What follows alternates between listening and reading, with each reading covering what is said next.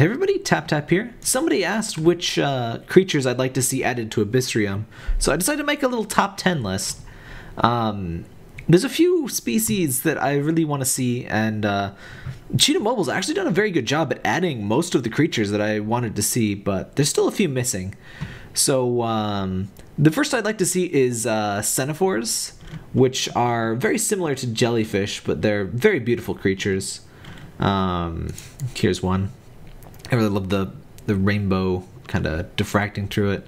That's a great photo. These are, I'm just kind of looking through Wikipedia here, just to get some,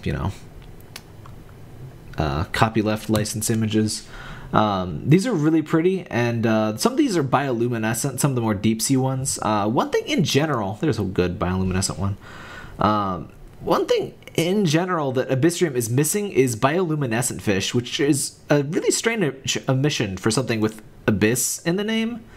I know they like to call it tap fish now, but wouldn't you love to see one of these in your tank? We already got some jellies. I really love the moon jelly, but I'd love to see a few more of these. We're pretty lacking in terms of jellyfish.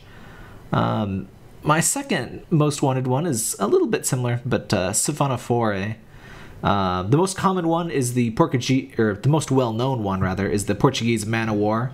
What these are is actually a collection of smaller organisms that kind of act as a single greater one, and a lot of them look really surreal, and they're very pretty. These are mostly drawings here, but I've seen a couple of these. They're always a good sight on the Okeanos Explorer underwater like live stream cam thing. They look really strange, and I would love to see one of the more. Man-o'-war is kind of an obvious choice. It wouldn't be my first choice. I mean, look at this guy. Wouldn't you want this thing in your tank? I like the more surreal looking ones. It's a big reason I like the I like this phylum, or an order actually. The third I would like to see is feather stars, aka crinoids, which are both mobile and non-mobile, so they could make a good coral. This is a tethered one. They have these beautiful feathery appendages going out. There's a really good video that National Geographic has here of a feather star. This is its early stage, and it just looks like a mass of feathers. Like, it looks like some sort of interpretation of a freaking, seraphim or something. I really like the more surreal looking creatures of the sea, if you didn't notice already. But I'd really love to see these in either form. I think fish are a lot more fun to add than coral, so I'd like to see their, untethered form in the game. But they're both really cool looking. There's a whole bunch of different, there we go. They come in a bunch of different colorations and stuff. They make a good coral. The coral in the game are kind of a bit boring, honestly, considering they could add a few more things like this. Like, there's a lot of, like, the blue table coral that are just that plain, boring stuff. I would also love to see some more sea snakes and eels. There's one eel now that's basically unobtainable, the gulper eel.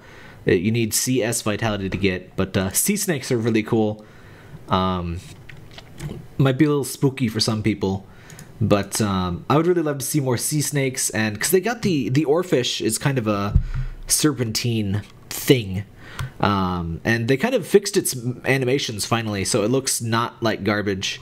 And I would love to see some more eels, some sea snakes, stuff like that. A moray eel is a pretty standard sea creature, so it's kind of odd we don't even have one of those yet. And the next one is a bit spooky, the sea spider. I love these things. It is very spider-like, yes. It's not technically related in any way to spiders. It's just, it has 8 legs, looks spider-like. But these things are really cool. They look, they had to have been an inspiration for the xenomorph facehugger in Alien. I just look at them. But I would love to see some more of these, and just more generally, I would like to see more, like, bottom feeder, like, things crawling around on the ground, like they have the giant isopod, but I'd like to see some crabs, some lobsters. The spider crab would be a cool addition too. I like huge creatures too. Like those were always my favorite in Animal Crossing, when you could catch things, and like some of the fish would be really big. Those would always be my favorite, even if they were like the coelacanth in that, or coelacanth. Yeah, I think that's how you say that. You know, just bigger fish, make more of an impact, I guess. But yeah, these are pretty much my top 5 currently. They added most of my previous top 5 in the last update.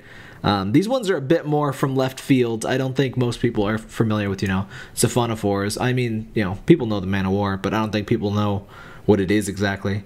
It's just a jellyfish to most people. It's not actually a jellyfish either, by the way. But yeah, I'd love to see these, but like my previous wants were like, I really wanted to see eels, which, we got one. I really wanted to see sea dragons, which fortunately we got a lot of. That was really nice. Sea dragons are some of my favorites. What else did we get that was cool? I really like the better animation on the 1,000-year-old blue whale. It's a shame that it's basically, unobtainable. The basking shark is cool. I love those. It was a bunch of good picks the last round. The sea pig is nice too. I'd like to see some more. We could see some more cool sea slugs. Like there's the rabbit sea slug is pretty cool looking too.